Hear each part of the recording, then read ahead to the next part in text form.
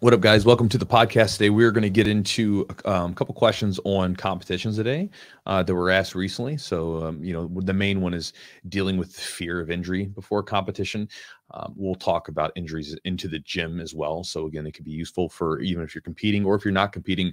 But I know that a lot of people, one of the things people worry about is the intensity of competitions. And they're like, well, I don't want to get injured in one of those situations.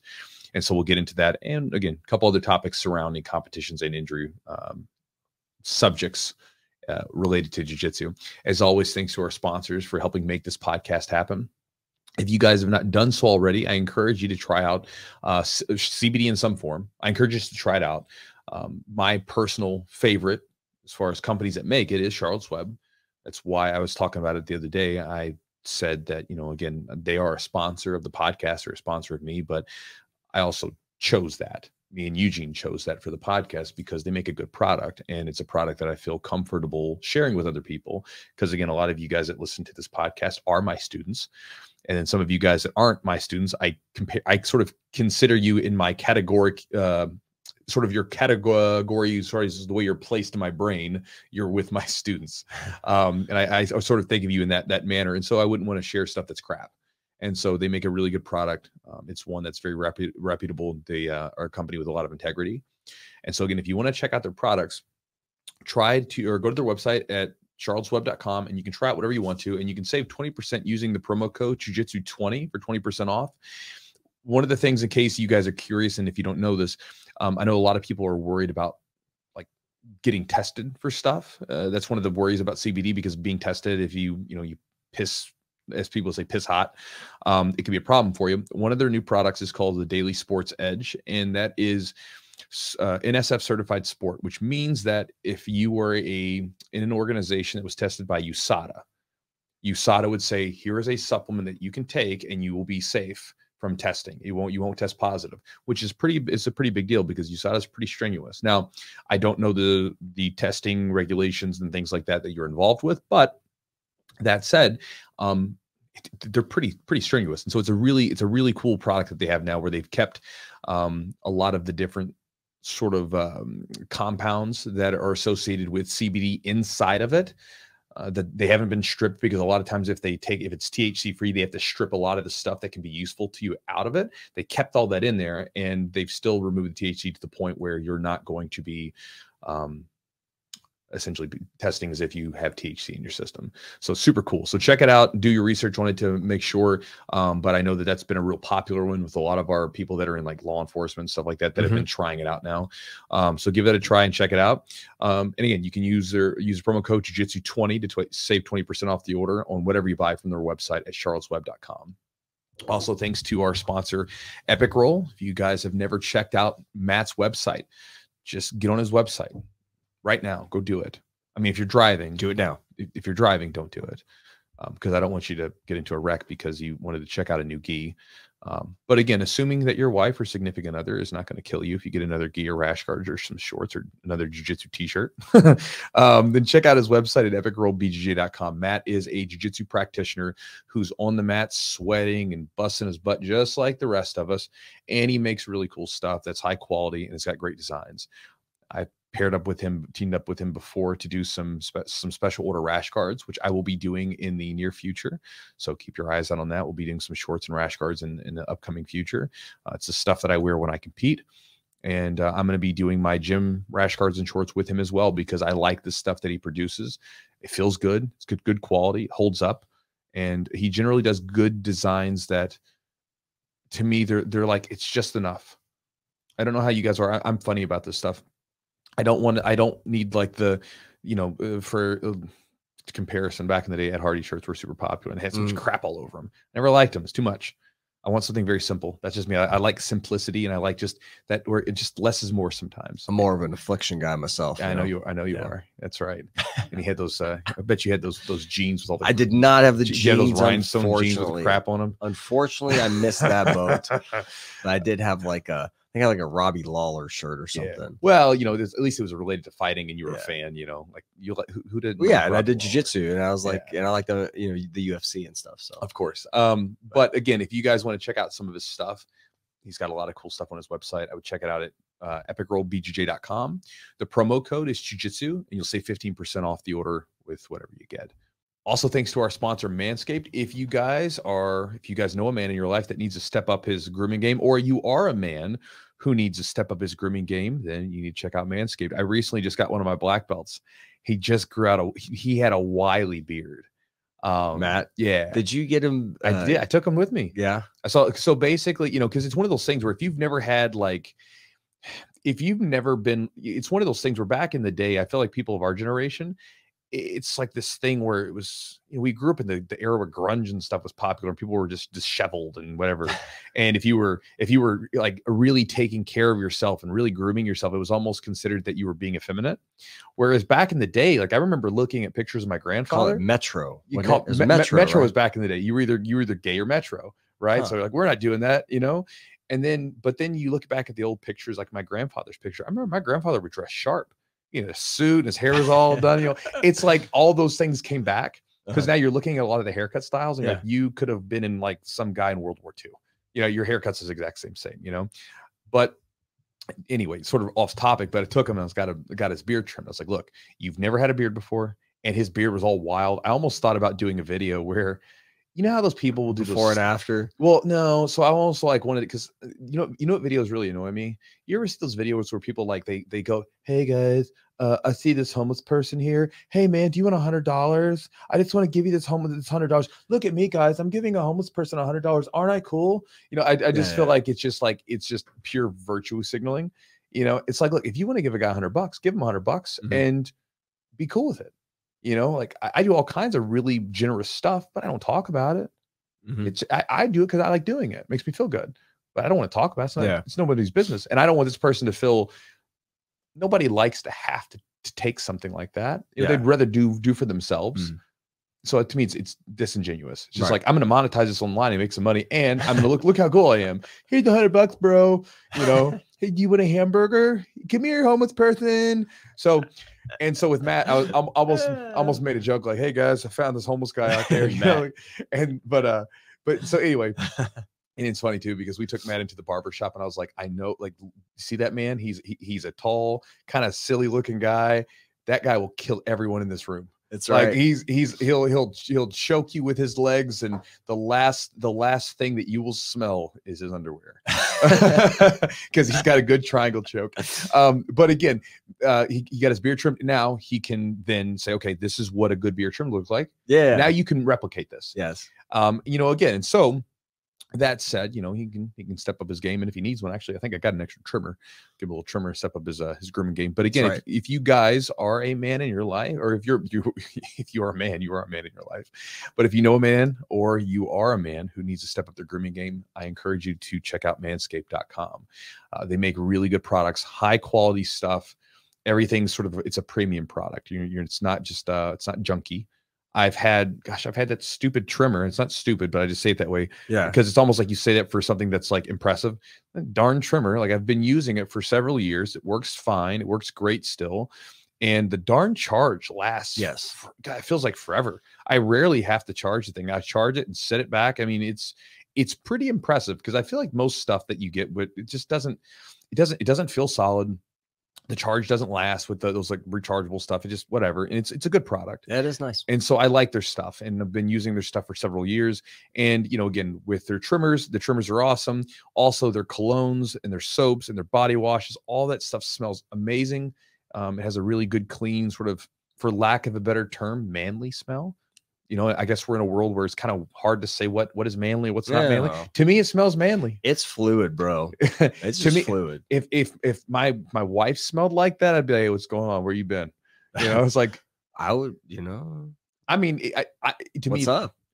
To me, it's like you've been. Well, I guess she's been downstairs using my body wash, but in the shower. But no, it's really good stuff. Without me, you've been using my Manscaped body wash. What is wrong with you? So if you guys want to check out their stuff, manscaped.com, and the sort of the offer to Jiu-Jitsu podcast listeners is Jiu-Jitsu 20, and that gives you 20% off the order plus free shipping It's a solid deal on some of their products. Check them out at manscaped.com.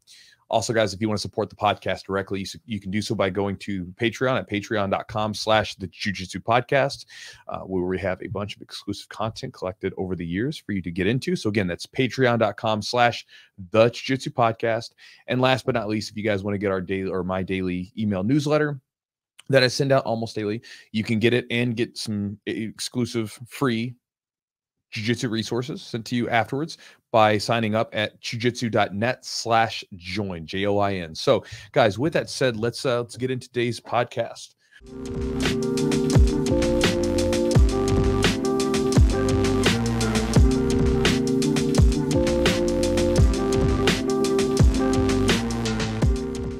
So the question that we're answering today, because that's what we're going off of, is a question about, what do you do about the fear of being injured in a competition? So, got a guy who wants to compete, but he's afraid because he doesn't want to get injured. Because, what ends up happening is, if you go around on the internet for long enough, you will see a video, especially in jiu-jitsu, you'll see, like, there was one recently from the Noogie Worlds. The guy's leg got ripped. Well, first of all, it fractured. I mean, it was a spiral fracture, but the other thing was the screaming. The dude was started just screaming. It was horrific. I was like, okay, I've seen enough. Yeah. I've seen enough of this shit. It was rough. Yep. And terrifying. Right. And so and here's the thing. This is something I always think about. You have to be careful with what you allow to be input into your brain, because here's an issue. If you've never been around a lot of competitions, then you could watch those videos. And the thing is like on the internet, you're not going to see the average, the 99.9% of the matches that don't end up in horrific injuries, because that's not going to get any views. It's not going to get any likes, not going to get any attention. What you're going to see is, oh my God, look at that guy got slammed on his neck or something like that. Or he got broke. Like, let's post that, and they post these horrific stuff. I don't like that stuff. Like, I can't stand watching it. And so you see that. And if you've never been around competitions, you can get a skewed view of what the reality of the situation is. It's like, for instance, if you were to go online and just look up stuff, you would have a skewed view of what the day-to-day life is like for most people, because what's going to be posted? Really bad stuff. So kidnappings and murders and fights and all this stuff. So you would think by watching the internet that if you walked outside, and again, maybe depending on where you live in the world, maybe this is what it's like. But for, most of us at least live in the United States, in the Western world, right? You walk outside, things are fine. I can walk down the street and I'm not going to do anything to me, right? Some neighbors say hello and stuff, right? So, that's the reality. But if I was to sit there and look on the internet, that's what I see, it skews your view. And you can even look at the statistics, right? It's like, well, crime isn't as bad in most areas in this, but the internet's not telling me that. So that said, if you haven't competed a lot, then you could have this view that injuries are going to just be horrific in competitions, whatever. But the reality is, I'm telling you from my competition experience, and I've been competing in some form since I was 15 years old. So we're talking 22 years in wrestling and jiu-jitsu combined, and MMA, mixed martial arts, fighting. My worst injuries have always come in training. I mean, it makes sense, right? We spend 99% of our time training. We don't spend that much time competing or fighting, right? And in competition, we spend all our time training. That's where the injuries are going to happen most often. Sure, you can have some one-offs in competition, but most of the time, you don't have them. It just doesn't happen. I mean, like I'm saying, it does happen for some people, but for most people, it just doesn't happen. Most of their injuries come from training. Right. Then there's issues with, like, in training, you overtrain and your body gets weakened down, and then all of a sudden you tear a ligament or a tendon. You tear a muscle, you tweak something. I mean, you get those injuries. That's the kind of stuff. Now, in a competition, what a lot of times you'll probably feel afterwards is that you have tweaks, you have like some muscle pulls and stuff like that, and you just generally feel like you were in a car wreck. Like your whole body is just sore sometimes, but you don't have those long lasting, like, I got to go get under the knife cut. Now, that's not for everybody. Some people have had those, but it's fewer of those than in between. Otherwise, I mean, if it was that case, then you'd see you wouldn't see people being able to compete every single weekend over and over again, because they would always be injured, that kind of thing. Yeah, I think the the thing about injuries too is like you kind of mentioned, is something that's going to keep you out for a couple weeks versus months, things like that. Yeah. You know, what's the severity of injury? So injuries occur. I think going into competition too, there's a fear of the unknown, you know, and in practice, if somebody catches you, they might release you if they're upper belt and they kind of know what they're doing. They feel like they got you, you know, you're done, dead to rights. They might let go or say, all right, let's reset. So I think there's a fear of an unknown there as far as injuries go. Severity of injury is a thing. I've got a little article here I'll kind of go over as well once we kind of get into it. But like, Chewy, so what do you, I mean, let's get into it. Like what, I mean, the majority obviously spend most of our time sparring or training, much less. So it does make sense that more injuries are going to occur, you know, just because we spend so much time, you know, in training. As far as like, you know, overcoming this fear of injury, like what are we? Oh, overcoming the fear. So if it's fear, I mean, like this is my thing. Like, first off, if you're going off of this person, I imagine has not competed because you're asking, I want to compete. If you were doing something that you've never done, or let me go back. If you want to do something that you've never done, but you're not doing it because out of fear, then what that tells me is that you're just finding a reason because it's kind of scary and new. And we do this for everything. Yeah. Input situation, and we will find a reason not to do it, because anytime we are faced with a unknown outcome, right? I mean, this could be anything. You can just think of just all sorts of random situations, anything that gets you going a little bit, that has an unknown outcome. Our bodies are like on a deep level want to avoid that situation. So what does it do? It just says, well, there's a situation that's coming up. I don't know what to do. Let's try to avoid this. We shouldn't go there because this could happen. This could happen. This could happen. And so it leads to those things. And then we've tried to find stuff that tries to confirm that, oh gosh, I better not do this, which is why I talk about the internet, because those videos get so viral, right? You know, because everybody's seen the leg break at the Worlds, right? So then you're like, oh yeah, look at that. See, and that gives you a confirmation. Oh, I shouldn't do this competition. Look what happened to that poor guy. But again, that's just you being afraid. It's probably not going to happen to you, and you should face the fear. I feel like, you know, in most cases, whenever you're reacting out of fear, if it's like a real fear that's based on experience and real understanding as to what's going on, yeah, you definitely need to like be mindful of that. But if it's fear because you're just afraid of a situation that lots of people are doing and everything's fine, but it's something you really want to do, well, then there's a problem, right? Like if you have a fear of being in a really bad neighborhood and you're walking down a really dark alley, well, yeah, maybe you should be afraid of that, right? Like, I mean, but you probably don't have some deep desire to do that either. Yeah. But doing something where I really want to do this, it's like, okay, example, starting a business. Everybody wants to do a business for themselves, right? It's pretty darn scary to do it. It is. You've been there before, right? Oh yeah. And the things that you have to deal with, it's scary stuff. Saying, yeah, I want to go into this place where I have no idea how this is all going to work out. I'm going to, you know, step out on a financial limb, right?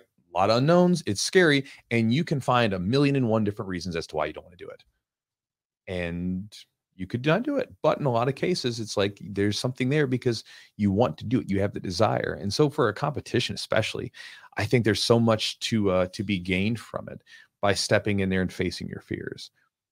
Because if you're a person that maybe is generally fearful of things and you avoid doing things because you're fearful, sometimes it's just good to like go out there and do it. And like, look, I was afraid to do this and I did it anyway. And look what happened. You know, like I came out, I'm fine, whatever. I wasn't injured. Maybe I even won a match. Yeah. Right. And that can be a cool thing for the person. So my thing is you don't want to operate from a place of being fearful, with these sorts of things. There's a time where operating with fear, it can be a useful things like you're being shot at by someone with a weapon or whatever, that stuff, 100%. Right. But when we're talking about a very like a safe, contained situation like this, where in the most cases people do not get hurt, and you can look at it objectively and see that most people are not getting horrifically injured in competitions, then you just have to look at this objectively and say, I'm just being afraid because I'm scared. And then you need to go face it anyway. Yeah. Let me do this with like so there's a research article I just kind of wanted to share. It was more of basically like a questionnaire that was sent out. And it's called Injury Patterns, Risk Factors, and Return to Sport in Brazilian Jiu-Jitsu. Basically a cross-sectional survey of 1,140 athletes. So they had people they sent them questionnaires, they filled it out. So now injuries are pretty prevalent in jiu-jitsu. Oh yeah. And what they said was that within a 3-year incidence, there was like 2 out of 3 people reported an injury that at least lasted 2 weeks. Yeah, of course. So 100%. Because like, I mean, yeah. shoot, I mean, like I was injured within my first year, and I had some like little tweaks. Yeah. You know, stuff where I couldn't train for like a week or 2 right, or 3 right. weeks. So whatever. it said 1,052 injuries recorded out of 784 athletes. So I mean, so they said basically the predominant sites, were like the arm, obviously, or the shoulder, shoulder, and then the knee. Yeah. Yeah. But the main thing was that most injuries occurred during sparring. And so basically, it wasn't drilling, there are some instances like takedowns were also, part of where injuries occur because there's a lot more kind of things going on. Well, I also think with takedowns too, I think another problem with takedowns is that most gyms don't train them enough. Yeah. Which in turn means that they're not properly prepared for those things. Because if you take someone that doesn't have a lot of experience and you throw them in the ground and tell them to roll full speed, they can get injured really quick. And the more education you give them with that particular area, the less injuries they have. Now, I can't say that that's all those people, but right. I know there's a lot of injuries with takedowns because people aren't taught properly how to do them enough to where they have enough experience with them. Yeah, I think so. You're talking about, one thing I was kind of, as we were talking about these questions or this specific topic, I was like, number one that popped in my head was exposure. Well, okay. If you are uncertain or unfamiliar with a position or a stand up or takedowns, exposure. So you got to get that work in the gym. I mean, you have to get, you have to work that stuff on a consistent basis. Yeah, I would be interested. It would be a cool thing. I mean, obviously they didn't do this, but it would be a cool thing to see. Okay, you got injured during takedowns, you got injured during leg lock, entanglements or whatever. How often does your gym work those things? It would be interesting to see what the correlation would be there. Like, okay, people that work takedowns less got hurt during takedowns more, or it didn't matter, or whatever. I would just be curious to see what those kind of results are. Just because from a coaching standpoint, I just see that, like, again, leg locks were a big one. When back in the day, we would have routine injuries from leg locks. And the more that we work leg locks, the less injuries we've had. Yeah. Yeah. And so here's another thing. Most of the knee injuries were meniscus injuries, very common, just because, we're twisting and that's common. Tightness in joints. But a lot of that stuff, those aren't surgical. Many cases they're not surgical. You have a little meniscus tear. It's okay. No problem. Unless it's like mechanically locking or catching. So that's kind of one of those things to think about. And then they said most injuries during sparring, which was like 77.6%, and then 29% were during submissions, and 26.4% were during takedowns. So obviously somebody has a submission locked in on you, boom, and then the takedowns were kind of, because I think there's a lot of, like you said, there's not a lot of familiarity there. So if you're not good at takedowns, or you're, because a lot of times we start from the knees. Like, why do we start from the knees, right? Or why do we start down? Like, maybe have somebody starting up and somebody down. That's more of a realistic situation where you may end up because somebody can pull guard, for example. Yeah. That's kind of what I'm saying. That surprises me about the submissions though. Yeah. But I've seen it happen, but like I've never been injured. I've never been injured from a submission. And I don't think that I've ever injured someone from a submission. Yeah, but you got to think about it too, though. You got to take these studies with a grain of salt. They're asking people within 3-year span. You have to remember and go back to, it happened while I was doing this. You can forget. Of course. Do you know what I mean? But like, well, right. I know it's like one of those things, but it's strange that you had that many people, because I mean, for the most part, I feel like submissions are one of those points where most people, not always, I've seen injuries happen sometimes, like where people get into, they're just going, and then someone maybe sits back on an armbar too fast and the other person's still moving. But for the most part, most of the time when you have a submission on someone, people become hyper aware of what they're doing more than any other time. And it really, everything kind of slows down to it, like this point.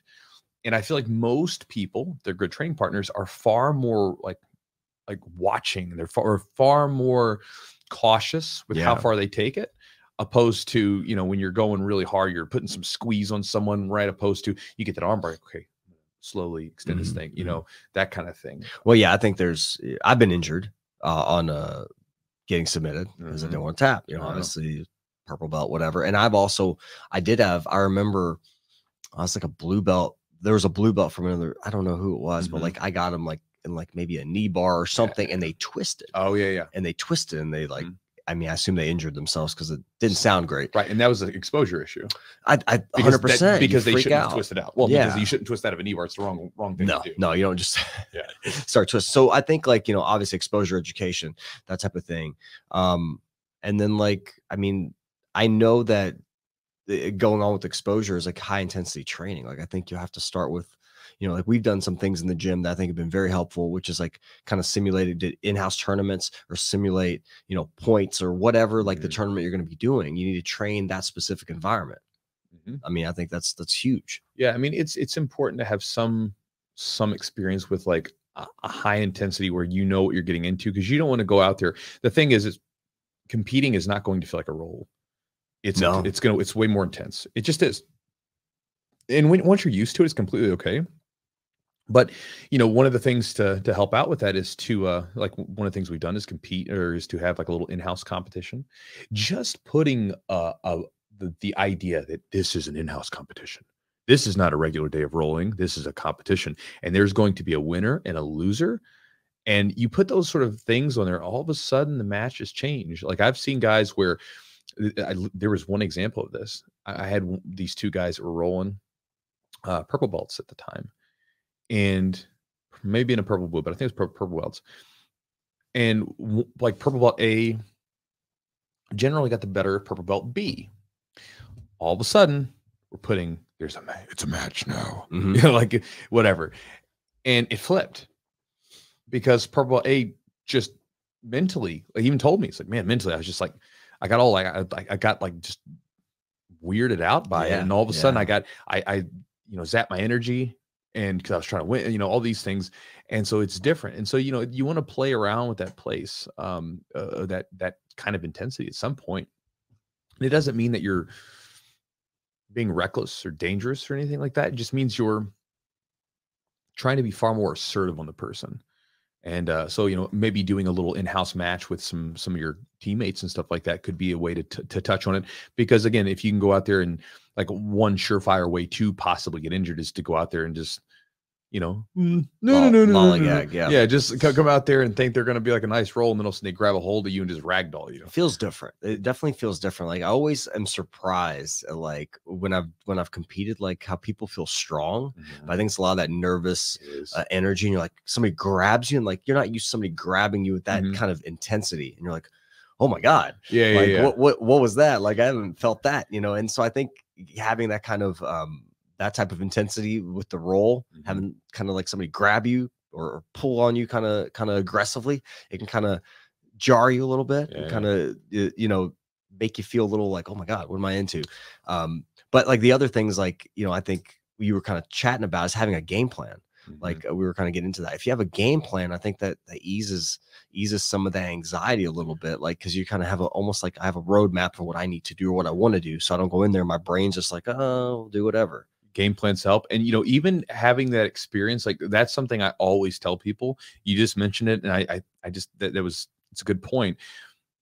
Whenever you compete, you're going to have someone feel really strong. It just every match I've ever had, I lock up with a person and I'm like, whoa, that it just shocks you a little bit. I take that back.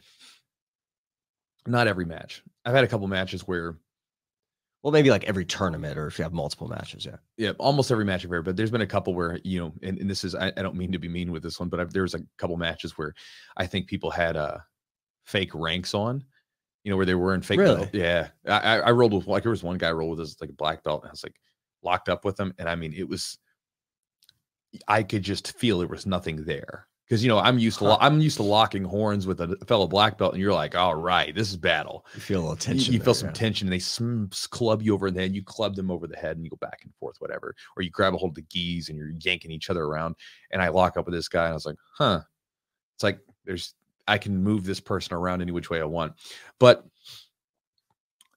whenever I get into like that initial battle on the feet in a competition, I always remind myself that the person's going to feel strong. Always remind myself they're going to feel really strong, because it can get in your head. You know, even if you guys ever roll with like a brand new person that comes in your gym, you might roll that person and you're like, God, this guy's so strong. Am I getting weak? What's wrong with me? Yeah. You know, and it's not that you're not strong. It's just, I mean, you know, you're probably plenty strong. If it's a new person, they're probably just giving everything that they got, opposed to conserving their energy or pacing themselves. And then in a competition, everybody's going to feel strong. They're just going to, they're going to be coming at you with everything they've got. So they're going to feel strong. You know, and it's just the way it is. I mean, I'll do an absolute division. And I'll go up against a guy that's a little guy, be like a little like 45er, you know, 45 pounder. I'm like, man, this little guy's strong. Mhm. Of course he's strong. He's competing. He's going after me. And so that's something to remind yourself. If you're new to competing and if you're all nervous and afraid of everything else, when you lock up with someone, they're going to feel strong. Don't let it bother you. Anticipate that. That's just sort of a side note. Mm-hmm. Yeah. And then like another point that I had was just basically like, if you're not like in the, you know, if you're a white belt, this is your first tournament, like it's not the world's, like if you get caught, just tap. Like, I mean, you don't have to sit there and eat it. I mean, if you know you can get out, or you can kind of take a little bit of a joint lock and you're not in any danger, you know, I think that's obviously you've seen that kind of stuff like Gordon Ryan, and that everybody always remembers the Gordon Ryan and oh shit, what's his name? Craig Jones. That's right. He got him in that. They were doing that EBI, and he was in that arm bar, and he kind of, you know, he was in a rough spot. He was very deep. Well, then recently, Gordon said he got his ankle. Right. He got his ankle popped. Yeah, ankle popped from Nicky Rod. Yes. And so, you know, in that said, so, but look at the level those guys are at, and they're what they're battling for. They're not battling for like, you know, white belt or blue belt title. Yeah. They're battling for something that has, you know, monetary significance to their life. And so when you're comparing that's something to remind, because you see, you'll see this a lot of times where people will watch the highest level stuff and they'll mimic that. Right. And some of that stuff is good to mimic, you know, but some of it's not so good to mimic. If a high level black belt fighting in the ADCC or some comparable level of competition decides that they're going to let their arm break to fight, yeah, that's different than you being at like this little regional white belt tournament and saying, nope, I'm tap or snap. I'm going to keep fighting. You know, snap, baby. Yeah. You know, you gotta take care of your body, because you only get one bucket of bones to take on this ride.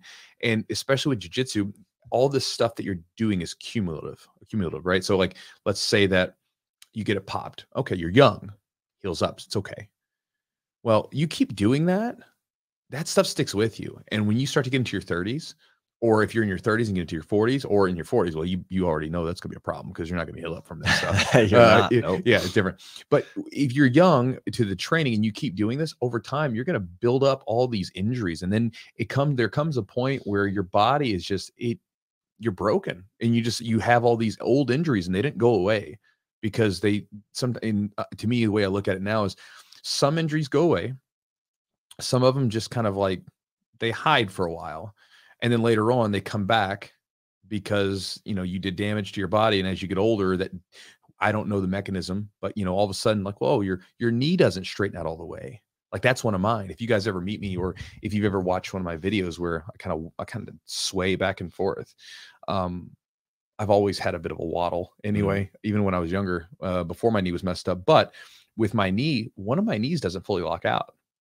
And part of the reason why is because, again, I was young, stupid, and just didn't really care. And so, you know, my knee was jacked up. I finally got it operated on, didn't do enough physical therapy, started competing within a month of my surgery for my meniscus, and, you know, re-injured at that tournament, but kept going, kept training all the time, whatever, put a brace on it, put a knee pad, I'll be fine. Yeah. And then I lost some degrees of extension in my leg. You know, and I it's not terrible. I get by just fine, whatever. But I've also talked to, like, you know, like Leah, you know, same thing for her. Yeah. You know, like, young meniscus tear could have been a complete whatever, but it's different. Yeah, could have been different. But instead, what did you do? I'm fine. I'm young. I don't feel it. I'll be fine. And then what happens? It builds up. And so you don't really just come back from those things in the way you think. They just resurface. And so if you're going to allow your body to be damaged in that sense on your own accord, by letting something break, you want to decide to do that, like, later on, when there might be some significance to it. Maybe, yeah. If you decide to, I mean, I'm not going to. I got caught in a knee bar at the Worlds by one of the other black belts, super tough guy, and that sucker caught me in my bad knee. So he caught me in my leg that doesn't fully extend. and I know what's going to happen. So you become used to people like what's the word? You become used to a standard. Let's say if you have a guy with an arm bar, you probably expect that person's arm to be able to fully extend to a straight, right? Not bending back, but straight. Right. Some people's arms don't bend back, like Big Rich. Yeah. Like if I get Big Rich in an arm bar, he has to tap early because his arm doesn't fully bend, right? Because he has an old injury from there, and that joint in the elbows just doesn't fully lock out all the way. And my knee's like that. So I was like, man, this guy's going to fully pull to a straight. And if he pulls my knee straight, my knee's going to be jacked. And the other thing that could be jacked is your hamstrings. Your hamstrings could be jacked if he overextends. So you got to think when you're limited on your range of motion of your knee. Oh yeah, my hamstring muscles aren't used to extending. That's right. They're not used to being straight like that. So you have your leg locked out, and now you're extending it. You're overextending your knee where it's not used to going. So you're also putting a stress on the hamstrings, the tendons. So it would have been bad news. So what did I do? He got it so fast I couldn't tap. I went, I made a verbal tap. Yeah. And he was like, he goes, oh, my friend, I'm sorry. He got up. He was super nice. He's like, dude, I'm sorry. I didn't mean to. I was like, no, it's fine. My knee's okay. But that one's a bad knee. And I was I don't want it to be hurt, because I want to train tomorrow. Right. And so again, there's no shame in it. It's protect yourself in the gym and protect yourself at all times. And also don't be afraid to just give in and just say like, look, you got me. Play tomorrow. Yeah. I had a question. Somebody had asked me a question about like, what did I think of all the taping that was like on the ADCC? A lot of these guys, a lot of these athletes, the second day were coming to hell, these joints taped, ankles, knees. I was like, look, taping is whatever. Like, but what do you, they're like, what do you think about all this stuff? Why were they coming back? And I was like, look, they're fighting. This is like the crowning achievement. This is like the World Series. This is like, they're willing to let their stuff break, to get injured, to in a sense change their lives in some ways. They're really they're willing to do that, and like you have to decide if that's kind of something you want to do. That's their livelihood. And that's two ways to think about it. It's your livelihood. So do you want to be able to fight another day if you don't have a great performance and you get caught in something, or do you want to try to eke it out and try to eat it and then work past it, maybe get the victory? I think it just depends. But like, I don't recommend like you just slather a bunch of tape on your leg and go on and get out there if you're not healthy. Like, I think it's something to think about. Well, and also too, a lot of people don't realize how hard they're going.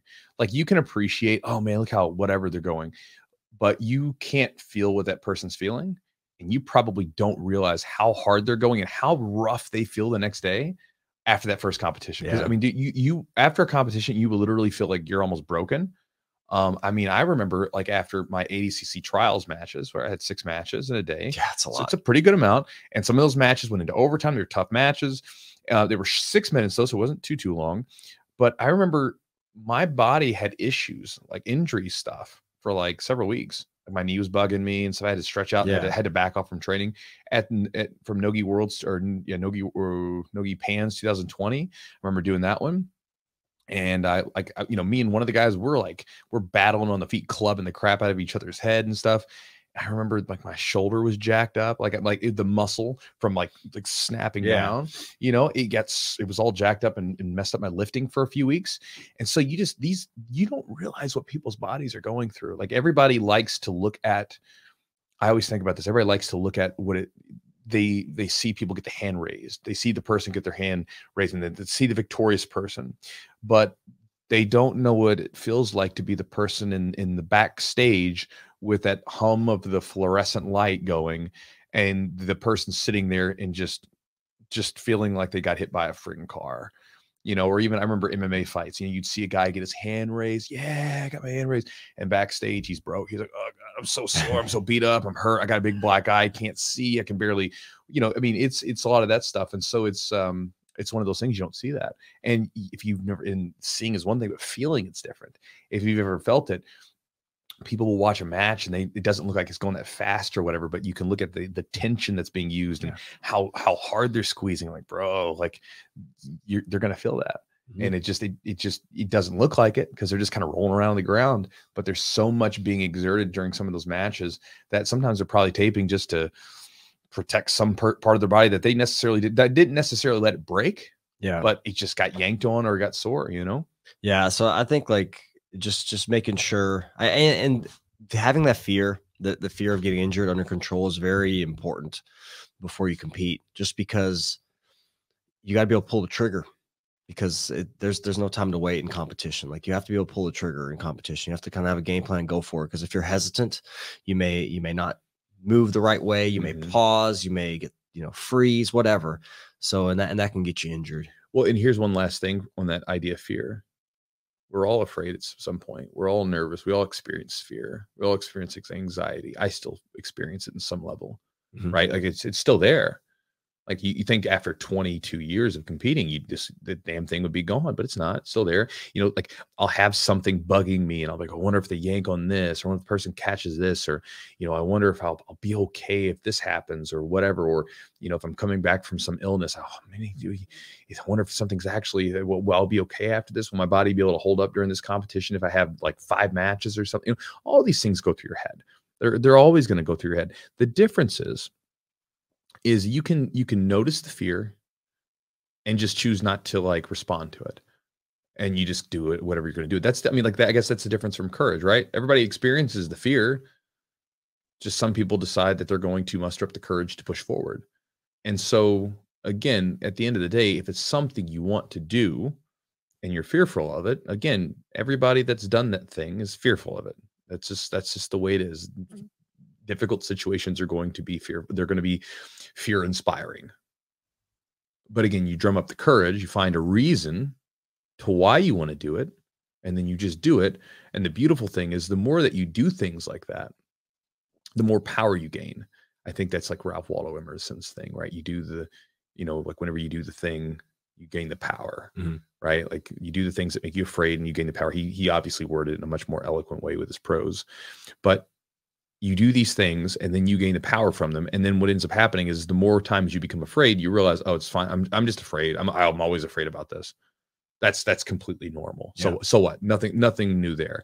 I'm just going to do it anyway. And that's a powerful place to operate from, opposed to being sort of contained and being held back from those like self-limiting fears and things that go through your head. Yeah. I think having some fear is healthy. I think it's good. It keeps you a little sharp. Sure. Having some fear is important. I think it keeps you based in reality, because obviously you do need to have some fear sometimes, because if you're not fearful, there could be a problem, because there are dangers in front of you. Right.